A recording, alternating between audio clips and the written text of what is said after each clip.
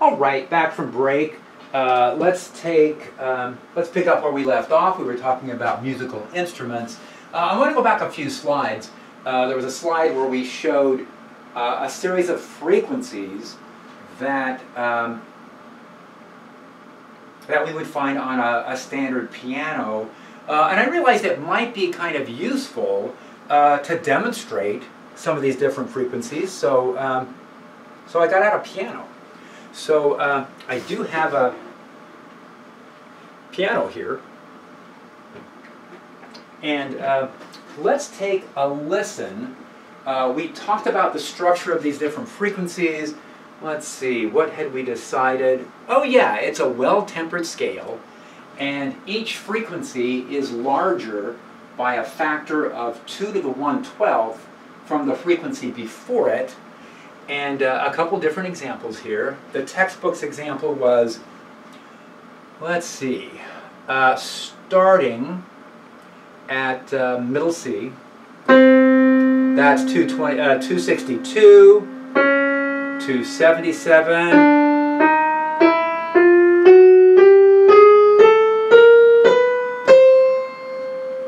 so when it's the same ratio of frequencies from one note to the next, it creates, subjectively you experience that as sort of being evenly spaced. So, or else we've trained ourselves with that with the music that we've developed. So in any case, that's what that scale sounded like. Now we talked about octaves, so there is C, that's twice the frequency, that's another doubling, another doubling, another doubling.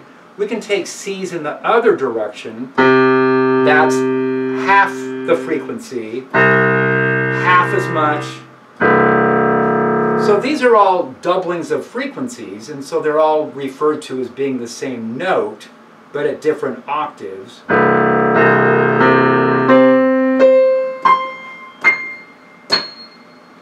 All right, so that's what a series of frequency doublings sound like, just for comparison. If I go to the scale, chromatic scale, leaving all of the half steps in,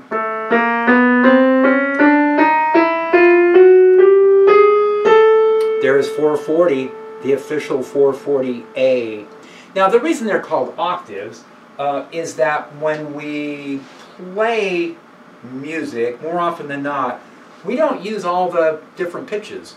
So if I'm doing, if I go back, a C, what's called a C major scale.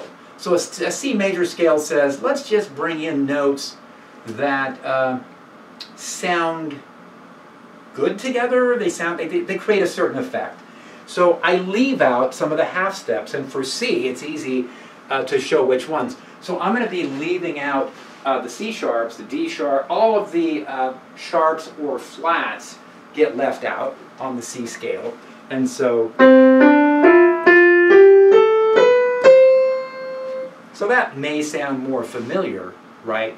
But notice that those pitches aren't evenly spaced because we're skipping some of the intermediate pitches along the way.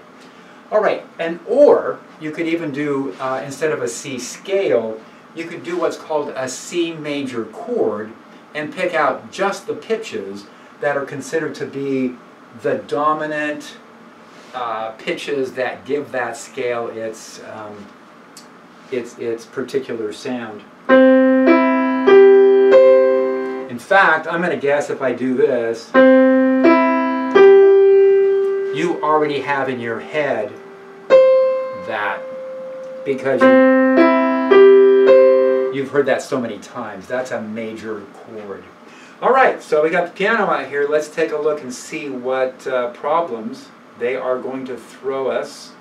This was a review of standing waves. Here is a picture of a guitar, playing a guitar by shortening the strings. So here's an example. What we've got here are, it's a violin. We have a string that's 32 centimeters in length. And look, it is tuned to play A above middle C. It's tuned to play that perfect 440 hertz pitch. So what would be the wavelength of the string that's vibrating? So, and then the next question is, what would be the wavelength of the sound in the air as it travels from the string over to my ear? So let's take a look and see. So here is the violin string.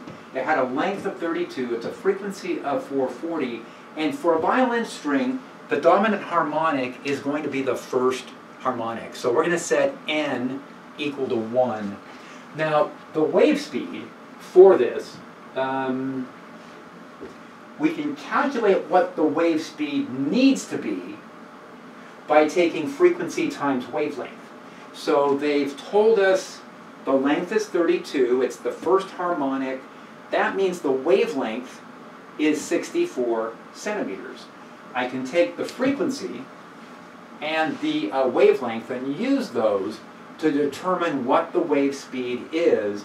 And it turns out the wave speed on this string right now is 282 meters per second.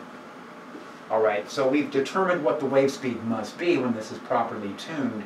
Now, the wavelength is at 64 centimeters. The wave speed's at 282. Now, let's take a look at that very same, let's take a look at the sound that travels through the air in order, we can hear the sound because it's propagated through air.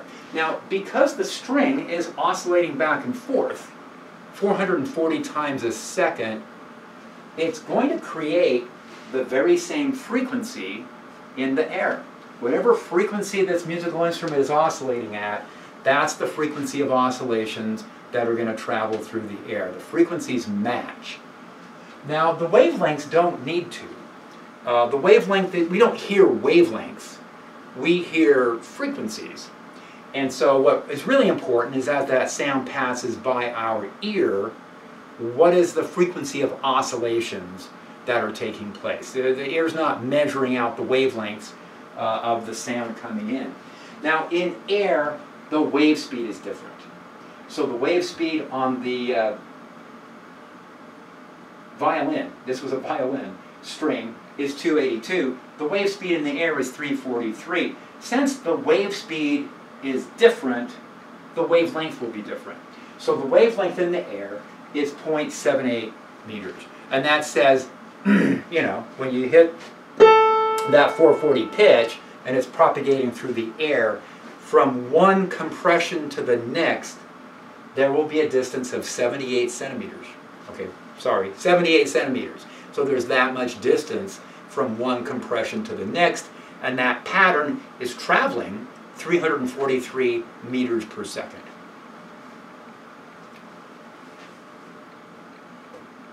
So here's some pictures of some musical instruments. Here's a piano with all those strings in there. They've all been individually tuned.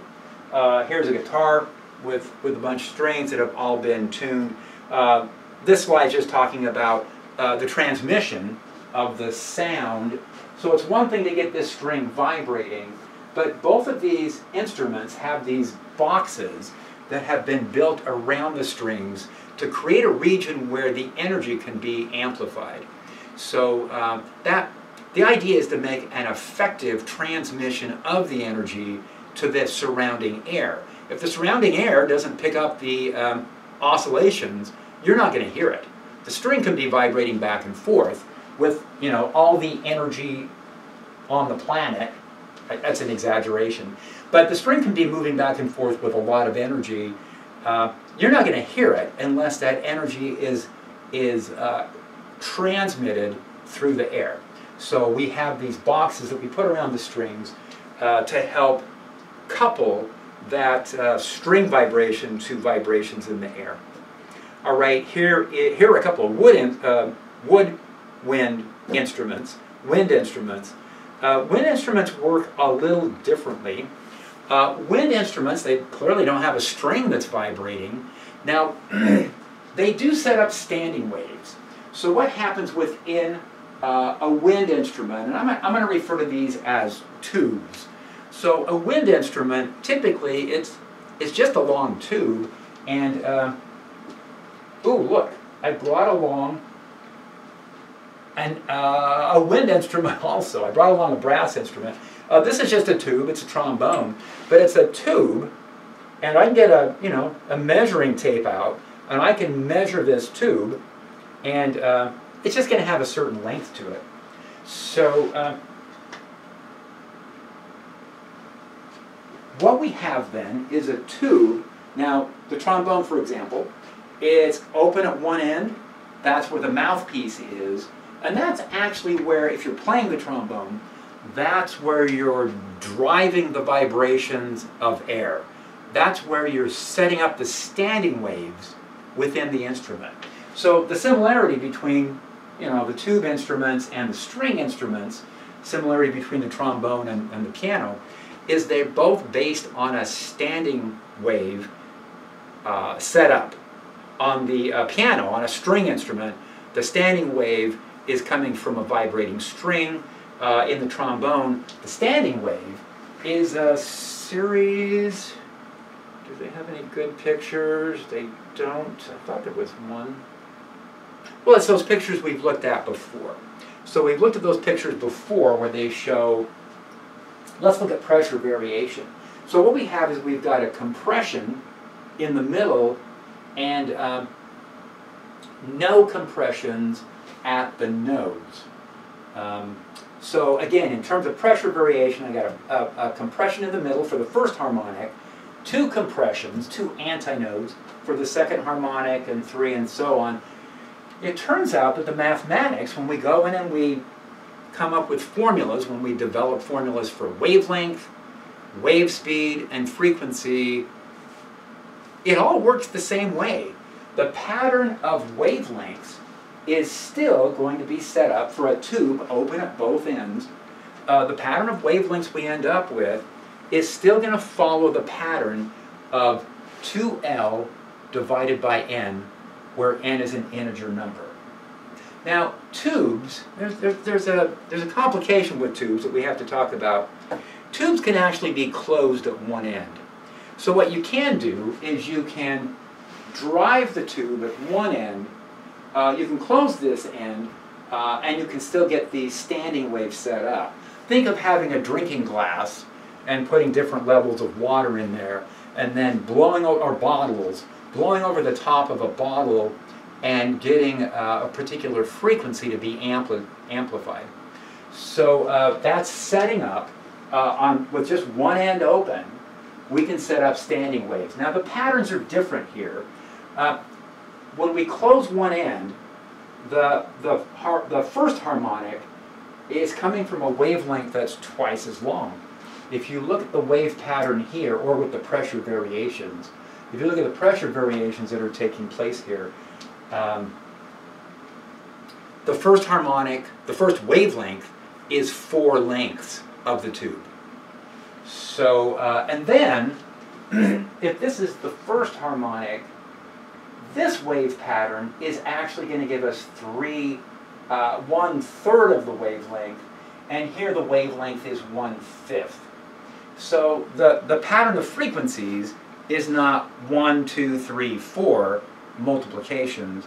It's 1, 3, 5, 7. Only the odd harmonics will show up. So the fundamental will be, the frequency will be half as large as the open tube, and then only the odd harmonics will show up. So that makes a difference. Here's an example. Here are some organ pipes. Let's take a look. So here's the comparison. The open tube, open at both ends, and it's being driven from one end, and then the other end is open to the air. So if you're playing a trombone, this is an open tube. When you play it, you create a disturbance, right? So you create a disturbance at one end. You've got your lips vibrating back and forth at one end. And what you do is you just blow air through your lips, and then you tighten them. And the more you tighten the lips, the higher frequency your lip vibrates at. And that's it. That's how you drive a particular frequency on. This is just a tube, right? Just a tube instrument. So this is open. Now, if I closed one end, then I could still set something up, maybe by blowing over the edge of this. I'm not sure exactly how that would work. But the open opens, the wavelengths are 2L over N. The open closed, which are called closed, are 4L over N. The N for the open tube, 1, 2, 3, 4, 5. The N's for the open closed tube, 1, 3, 5, 7, only the odd harmonics. The frequencies are still determined by wave speed over wavelength. The frequency of the nth harmonic is still n times f1, but remember here we only have the odd harmonics. All right, now what's the wave speed for these wind instruments? And it's the speed of sound in air. So we're generating these patterns of compression and expansion, or rarefaction, compression and rarefaction, inside these tubes. And those are standing waves that correspond to a wave speed of 343 meters per second. So here's the problem. They said, let's look at some organ pipes. One is open, one is open, closed. They're both 26 centimeters in length. What frequencies will we get? Well, the wavelengths are going to be, for the first harmonic, the wavelength will be 2L, which is 52 centimeters. A wavelength of 52 centimeters, I convert that to meters. The wave speed is 343. And what we end up with is oh look, the frequency is 660. So it's 660, that's an E? Is that what that is? Maybe? So that's 660 hertz. And then the next harmonic would be an E an octave above. The next one, this is not an octave because it's not doubling. This would be an octave above. This would be the next octave. That would be some intermediate value. So 660, 1320, 1980, 2640, the frequencies are going to be 1, 2, 3, 4 ratio. Now for the open closed, that's 26. The wavelength, the wave speed's the same. It's still the sound, speed of sound. The wavelength is going to be 4 times the length, 104 centimeters. And that means that it can hit a low frequency of 330, which is half amount. So this is that higher, I hope I'm getting this right. This is the 660, and that's the 330. It's an octave lower. It's a factor of 2. Now here, I'm not getting any octaves because none of these odd numbers are multiples of each other. Okay? So what I'm getting is 3 times. This is like 990, 1650, right? 2310. So I'm getting a pattern of frequencies, but notice how it goes back and forth. If I set these two organ pipes right next to each other, the different harmonics, there are no duplicates. They kind of go back and forth between the frequencies we can produce with those. All right, here's a problem. It's a flute.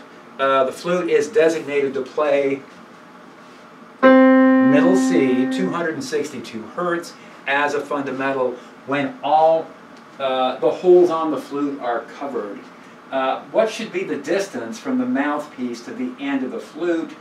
This is only an approximation since the antinode does not occur precisely at the mouthpiece. So some of these length calculations that we're working with on the woodwinds are a bit of an approximation. The strings are pretty reliable. The woodwinds are a little different as to exact placement of the antinodes and the nodes. So, so anyway, this is a flute. We're in the first harmonic. This is the frequency. This is the wave speed. And the wavelength for that would be 1.31 meters. Now that's the wavelength within the instrument. That's the distance between the compressions that are set up inside the flute. Now, the length then of the flute needs to be 1/2 wavelength. And so that would say that the length of the flute from the mouthpiece out to the end of the flute should be 65.5 centimeters. So if you play the flute, you know, go home, measure it, see if it's anything close to this. And it sounds like when you're playing the middle C, that's probably one of the low notes on a flute, right? Everything is covered. That's the longest wavelength you can get. That's probably going to be giving you the lowest pitch. Okay. And, you know, flutes and clarinets and saxophones, they're complicated because they have so many different valves, all the different lengths that you're controlling. I kind of like the trombone because, well, it's got variable length. Anyway, we'll see more examples of that, or we'll try a few things out here. Okay, so let's take a look at tube harmonics. So this shows the harmonics that you're able to play on a trombone. This is an example of the harmonics. Now I have to tune this. Okay, I think that's. And just in case any of you guys have got your phones out with your tuning applications to see if I'm really in tune, I think that's where I usually tune. The trombone has a length to it. The wave speed is going to be 343. The wave, let's see. The trombone is designed, now this is not quite true. The first position, the standard length of the trombone, is actually a B flat.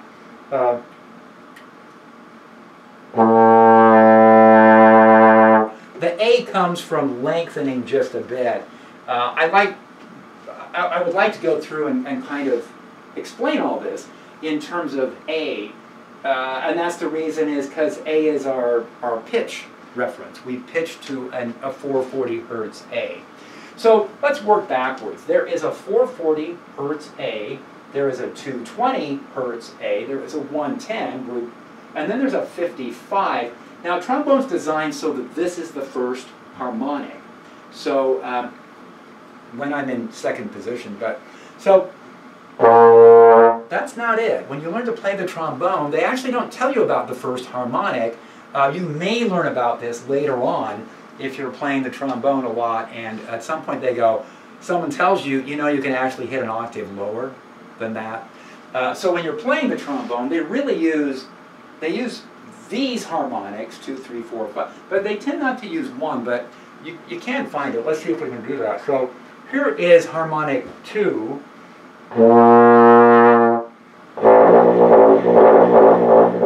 So it's a little bit difficult to sustain, at least for me, but that's an octave lower. That would be the 55 hertz.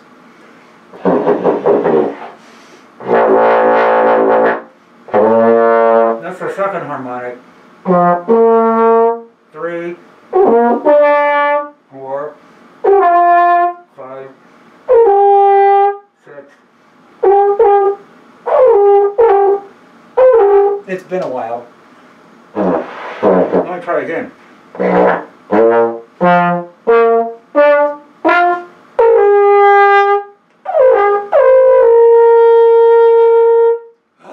That was the 7, 8. So 1, 2, 3, 4, 5, 6, 7, 8. Now notice, we talked a little bit about these higher harmonics. On a guitar string, when you hit it, you just got whatever harmonics you've got. But on a woodwind, using the very same length, you're expected to be able to produce these 8 different harmonics. How do you do it? And you tighten your lips so that the lips will vibrate at that frequency. So you're actually, when you're learning to play a brass instrument like this, you're learning that how to tighten your lips to hit every note, or you should be, you know, ideally. So you've got to be able to vibrate your lips at these different frequencies, or close to those frequencies, in order to sustain that standing wave at that frequency inside the tube. So now what can you do with a tube that's one length?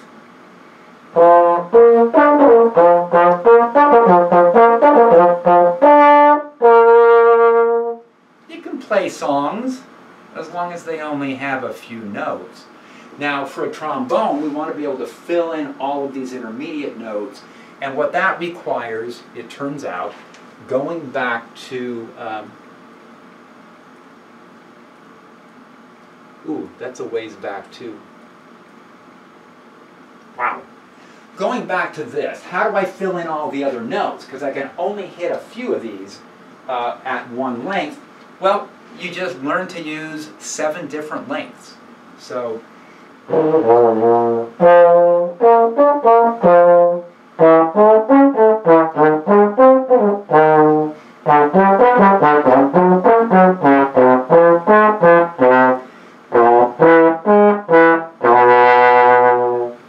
so by the time you've adjusted to 7 different lengths, again, ideally, you are able to hit all of these different pitches.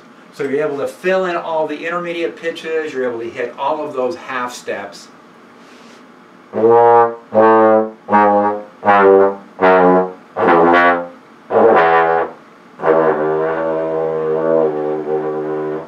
Okay, so that's how playing a woodwind or brass instrument works.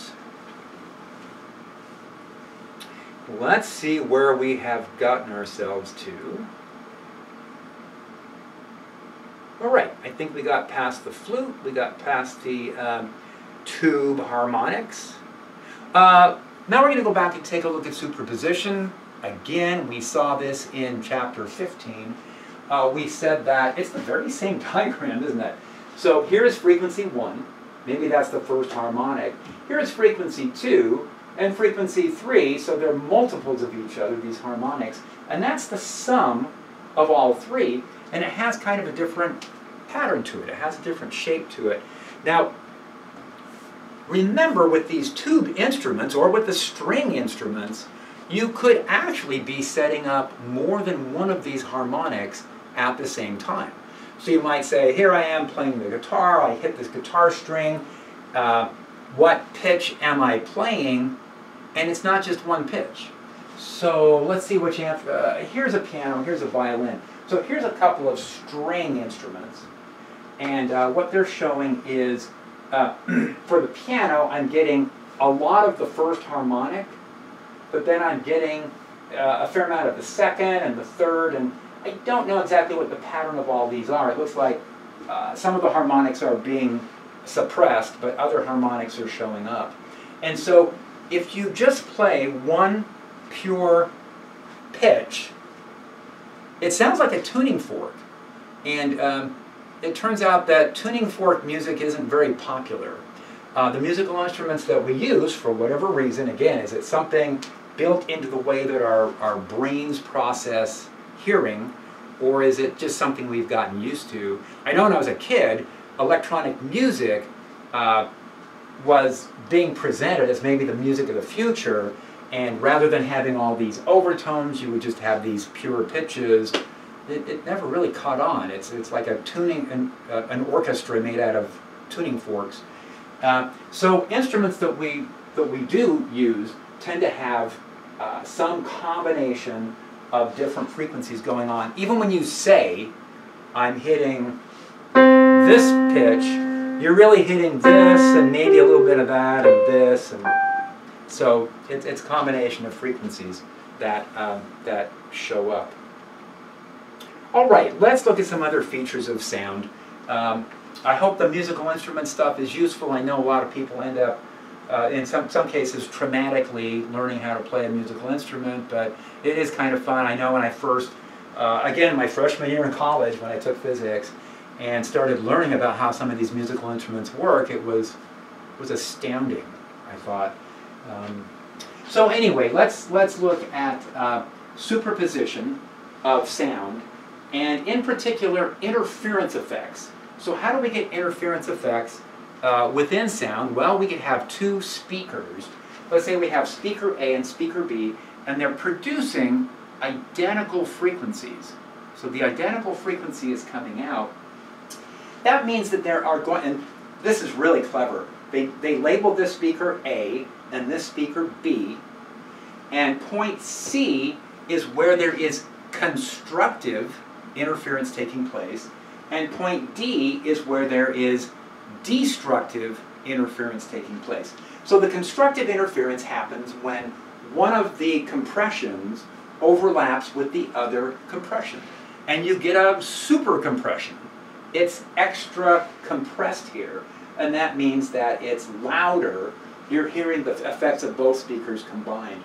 But if I'm just off to the side here, where I'm halfway between the two compressions, I'm at a rarefaction. And so if this is at a rarefaction, if it's at a compression from speaker B, but if it's at a rarefaction from speaker A, those two effects will cancel out. Point D, the sound is going, and they're showing it here, at point D, the sound will drop to nothing. Assuming the speakers are identical and we've measured everything out carefully. So that's an interference effect in terms of spatial interference. Now there's also what's called temporal interference, and that is, what if I've got two different pitches? You know, what if I'm playing in the band and the two trumpet players, not the trombones, but the two trumpet players, what if they're out of pitch with each other? So, oh, these are some low frequencies though. Now maybe this is like the tuba. So I've got one tuba playing at 50 hertz, and I got another tuba playing at 60 hertz. They're not in tune with each other. And for any of you who were, you know, you took band or whatever in high school, or elementary or middle school or whatever, you know that you know, the band director at that point says, all right, you two play your instruments and let's see if we can tune. And what they're listening for are beats, what they call beats. Now it turns out when you take two different frequencies that are really similar, but they're not quite the same, what you end up with is there are going to be times at which the two frequencies reinforce each other, constructive interference, but later on there is going to be a time where they're out of phase with each other, and that's destructive. And then we gradually work back to fully constructive, and then things come apart again, and we're back to fully destructive. And that just happens because you got two different frequencies. Now, what we can demonstrate both demonstratingly and also through the mathematics is that what that does is, as we get more and more destructive effect, the amplitudes drop off. So what we end up hearing is a frequency halfway in between with a rising and falling amplitude. So the sound goes, the loudness increases and falls. If the difference between the pitches is not too large, we can actually hear the beats. So in this case, the difference in the pitches would be 10 hertz. That would produce a beat frequency of 10 hertz, and that's a pretty high frequency to pick out. So you're hoping the instruments are better tuned to start with than this. And so here's the formula. I mean, we're not going to go through it. It's another one of those, well, it's the very same formula we looked at before, only this time both waves are going in the same direction, but the frequencies are a little different. So the frequencies of the wave numbers don't match up. Or actually, this is done in terms of a standing wave. In any case, what we've got is, yeah, that is interesting. Okay. Yeah, this is in terms of the frequencies only. So we're standing at one place, we're letting these two waves go by, and we're listening to what the frequencies are going to be, so we're at a fixed location. And we've added those two oscillations together, and this is what we get. We get something with a maximum amplitude of 2A, but then over time, this oscillates, and it oscillates with a frequency that's the difference, multiplied by an oscillation that is the average frequency. Okay. Ooh, I did do this. All right, so here are the two waves being added together. Notice that this time the frequency is different and the wave number is different. So we can add these two using the same formula as before. Now what we're going to do is we're going to be observers, and we as observers are going to be located at one location. We might as well call that x equals 0. So if x is equal to 0, that drops out, and the minus signs, we'll just reverse them. We'll change the phase by a half cycle. The effect that we're going to get when we add these two together is this. Okay, so it's going to be the sum of the frequencies divided by 2. That's the average. And then the difference of the frequencies divided by 2. And that means that we're going to oscillate with a frequency. The envelope is going to have what's called a beat frequency. The loudness rises and falls, and that rising and falling will happen at the frequency of F1 minus F2. Here it is, beats. We got a tuning fork that produces a steady 400 hertz tone. So we're going to tune the guitar string. So I got a tuning fork out, ready to tune the guitar string. This is the tuning fork. When the person hits the guitar string, what they find is that there are beats happening, and those beats are happening at 4 hertz. Now, the fact that the beats happen at 4 hertz doesn't tell us if the guitar string is pitched higher or lower. So we just have to adjust back and forth. And again, if you took high school band or something, you're probably familiar with this, right? You and the other player, the trumpet players or whatever, you start adjusting your tuning slide until the pitches match, until the beats go away. And when the beats go away, that lets you know the pitches match. So if I'm hearing a beat frequency of 4, my pitch might be 404, it might be 396. I adjust back and forth until the beats go away. When the beats go away, I know I'm at the same pitch as the tuning fork. Tuning forks are always right. Let's talk a bit about the Doppler effect. This is another important topic that we're going to be looking at. The Doppler effect says that when a sound is being produced, we have a source of the sound, we have an observer. If the source of the sound is at rest with respect to the medium, now in this case the medium is the air, if it's sound that we're thinking about.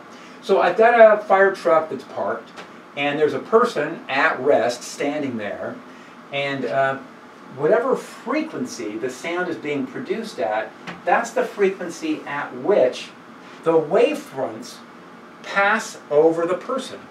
So the person hears the frequency the same as what was produced by the source. Now what happens though if the fire truck is moving? And here's the siren going on. Well, if the fire truck is moving, what happens is it's not waiting for the wavefronts to move on and then generate a new wavefront. It generates a wavefront, but then it moves forward and generates another wavefront. So it's not giving as much time for the wavefronts to propagate away from the fire engine. As a result, you get wavefronts that are bunched together in front. So now, if I have a person standing here and the fire truck is approaching, they will hear a higher frequency. Now notice, this doesn't have to do with how far away the person is or how close the person is. It has to do with whether the source of the sound is moving. As long as that fire truck continues to move, it's going to have this, these wavefronts that are closely packed in front, and that's going to create a higher frequency. Those are going to pass by the person's ear at a faster rate. Now, behind the fire truck, the wavefronts will be spread out more. That will be a lower frequency, right? So if the siren is at, 600 hertz, then maybe when the fire truck is moving, that goes up to 650. And then behind them, maybe it drops to 560. So there's going to be a reduction in frequency behind and an increase in front. This is what we refer to as a Doppler effect. Now, all the speeds have to be measured compared with the medium. Now, we also get, let me go back. We also get a Doppler effect, not just if the source is in motion, But what if this person, what if the truck's at rest, but this person is driving along towards the truck, towards the fire truck, and the fire truck has the siren going, but the fire truck is stopped. Well, if I'm driving along towards the fire truck, that also will produce a higher frequency. I'll hear a higher frequency because for the observer, they're not waiting for the wavefronts to reach them. They're listening to one wavefront and then the next one goes by and the next, and since they're moving towards the source, those wavefronts are coming at a higher frequency. So they will experience a higher pitch. So we could have the observer in motion, the source in motion, or both. Now, there's one super Doppler formula. There it is. The upside of this is there's just the one formula.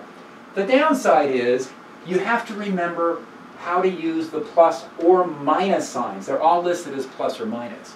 Now, a plus sign in the numerator means that the frequency has been shifted higher.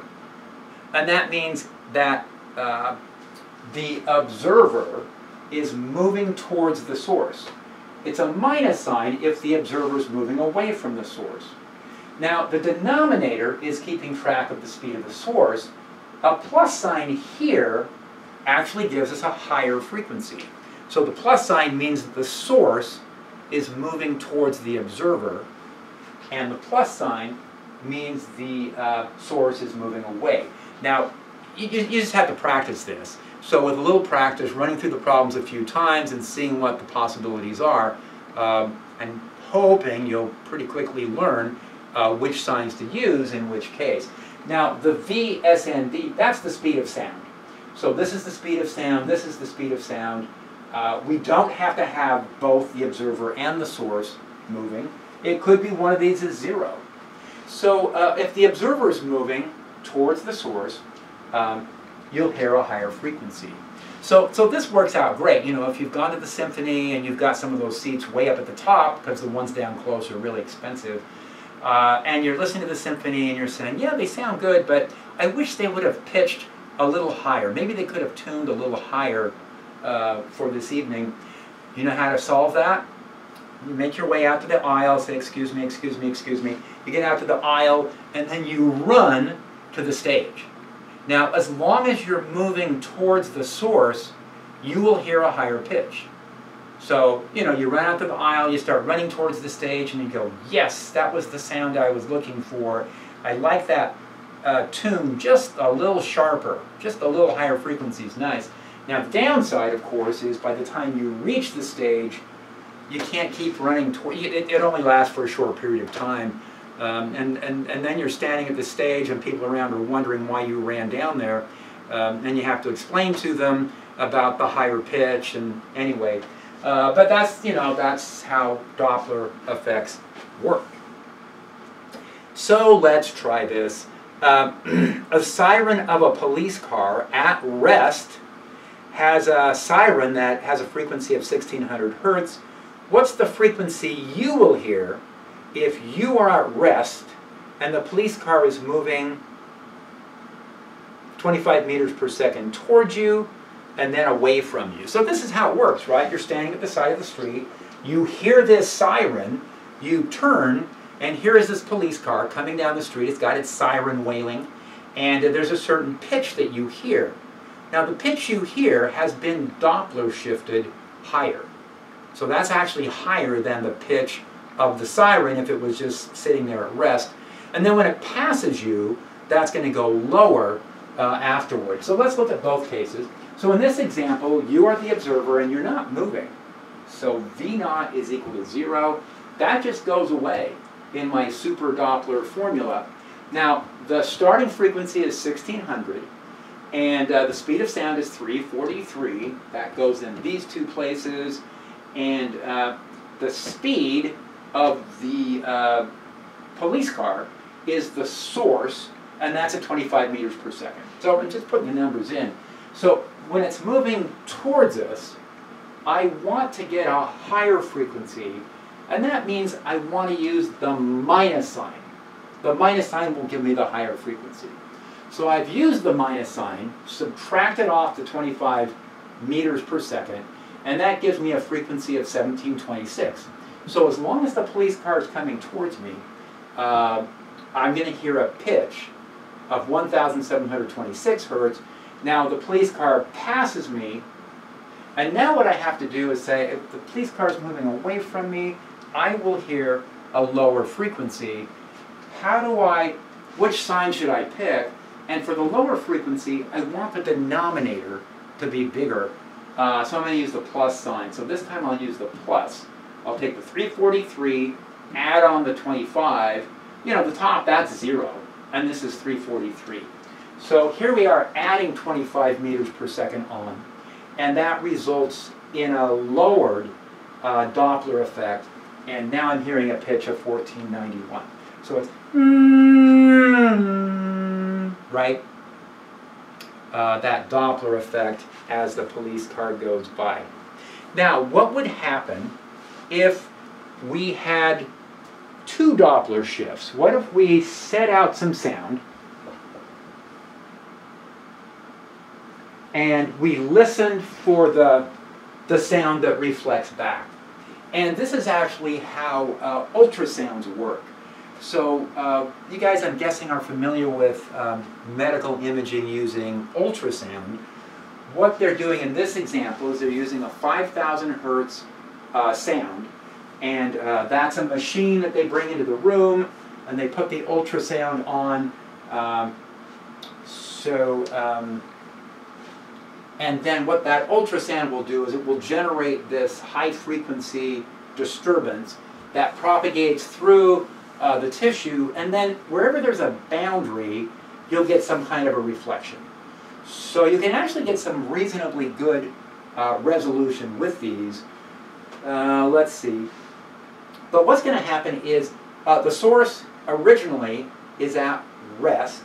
The source here is at rest, and the observer is moving. So this is a Doppler ultrasound. So a Doppler ultrasound can actually measure the speed of, like, a heart. So you could do a beating heart, heart's moving back and forth, and you can do speed measurements of the front of the heart moving back and forth. So let's say that the object here is the heart, and we're doing an echocardiogram, it happens to be moving, the front surface of the heart happens to be moving towards the instrument at 3.50 meters per second. Well, that will create a Doppler effect due to the motion of the observer, and then the sound reflects. And when the sound reflects, then the heart becomes the source of the sound, and that will produce another Doppler effect. So let's set that up and see what it looks like. So first of all, we're starting with an initial frequency. I'm going to call that 5,000 hertz. We're going to send that out. Now the front of the heart is coming towards the sound, and that means that the observer is moving towards the source. I want to use plus, and then they say that the heart is moving at 3.50 meters per second. That gives me 5,051 hertz. So I can see it's not much of a Doppler shift, but it's measurable, it turns out. Now on the way back, the heart is going to be the source, and the instrument will be the detector, the observer. And so here I put a 0 on top, and I put a minus sign because I know there's going to be a Doppler shift towards higher frequency. And so what was 5,051 on the way back is Doppler shifted to 5,103. Now the Doppler shift instruments themselves, they're not measuring these exact frequencies, they're actually measuring a beat frequency. So the instruments are designed so that they can compare the frequency that was sent out with the frequency that comes back. So they sent out something roughly 5,000, and what came back is about 5,100. They'll be able to measure a beat frequency of 100. All right. So anyway, that's 2 Doppler shifts, and this is kind of the basis for Doppler ultrasounds. Okay. What happens if you go faster than sound? So going faster than sound, here's an object at rest sending out these nice, evenly spaced wavefronts. If the object is moving, here is the Doppler shift ahead of the object, and here is the Doppler shift behind. The Doppler shift in front is a higher frequency, shorter wavelength. Doppler shift behind is lower frequency, longer wavelength. Now this is getting pretty close to the speed of sound. In fact, right at the speed of sound, notice that the sound doesn't move away. If I'm moving at the speed of sound relative to the air, and whatever disturbance I'm creating is propagating through the air at the speed of sound, the sound doesn't get out ahead of me. So people out in front, somebody standing here, they can't hear that yet. There's no sound that's reached them. The sound's traveling at a finite speed. So you've got this supersonic plane coming in, and you look up and you see the supersonic plane go by. You can't hear it yet. Now if you go faster than sound, which I guess is supersonic, then you generate a shock wave that's made out of these individual wavefronts. Now in this case, the supersonic object, maybe it's a supersonic jet, gets out ahead of the sound. So it's actually ahead of where the sound is located. The sound can't keep up. Now here's a nice picture of a water wave setup. You can see what the shock waves look like. The superposition between those individual wavefronts creates a turbulence, and that's the shock wave. Okay, and here's the example with the supersonic plane. So it says here that the nose is creating a shock wave, the back of the plane is creating a shock wave, and so you're getting these disturbances that are in the shape of a cone. So the person at sea hasn't heard anything yet. All of the sound produced by this plane is still within this cone. Now, the shock waves are going to travel at the speed of sound, and that means eventually the person at C will hear this shock wave. The person at B is just experiencing the shock wave. It was really silent, like, wow, that's a very stealthy plane. And then at some point the shock wave hits. Person at A, the shock waves have already passed. All right, we talked a little bit about ultrasound and medical imaging. So I think, yeah, so this is nice, I guess. Here's the transducer, part of an ultrasound, placed up against the patient. You know, here's the organs inside the body. I don't know, is that a kidney? Is that a liver? Maybe. So here's the liver, here's kidney, here's a vertebrae. So what you can do is imaging's gotten so good that you can get time delays to decide how far back you're looking. And like we said before, if these are moving, then you can also get velocity information from the ultrasounds. So that's kind of remarkable. So I wanted to wrap this up. There was I found this online actually. This is a heart, and it's an echocardiogram. Now it's just a single photo, but with the echocardiograms you can actually see this in real time. So one of my kids, when he was younger, they were following him up with echocardiograms from time to time. And I remember the first time he went in for one of his echocardiograms, there was just a blob on the screen. I kind of looked at that and I said, really, you can see stuff going on there? And then years later we went back, and I remember the technician put the transducer, you know, on his chest. You know, they put the little cream on there and the gel and put it on there. As soon as he touched it, on the screen you could see all 4 chambers of the heart, and you could watch all the valves open and close. And I thought, that is amazing. That's just an amazing imaging technique that they have developed. Now, the one that I found online, for whatever reason, it has the ventricles on top and it has the atria below. And it was not especially good resolution. I should have been able to find something better. I didn't. I searched for a while. This is about the best I came up with. But it's got the left and right atria and ventricles identified here. And I'll just stop there, I guess. It's a good place to wrap up chapter 16. So if you guys have any questions, as always, stop by office hours. Just want to mention that this wraps up the first 16 chapters of the course, clearly. And the first 16 chapters of the course make up what we call mechanics. So it's all about forces and energy and rotation and oscillation. And now we're going to move in. We still have 4 weeks of the course left. And during these next 4 weeks, we'll be looking at thermodynamics.